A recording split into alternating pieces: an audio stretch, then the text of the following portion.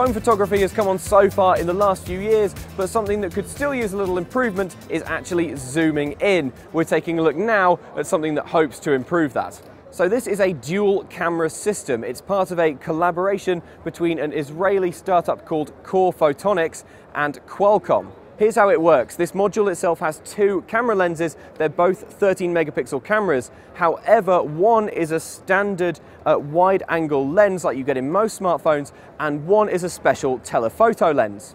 Now, when the images from those two lenses are combined, what you get is an image that's capable of up to 3 times optical zoom in stills.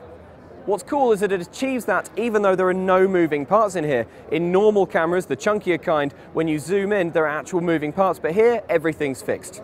We've been looking at some demos, and I have to say, it looks like by combining those two lenses, you get a really crisp photo. You can see the difference here. Not only is there less noise, but there's just so much more clarity too.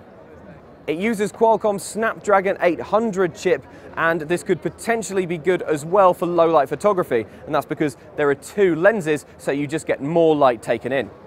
It's really interesting tech. Hopefully it'll appear in some real smartphones that we can actually buy before too long, so that we can really put it to the test. I'm Luke Westaway for CNET here at Mobile World Congress in Barcelona. Check out cnet.com for loads more.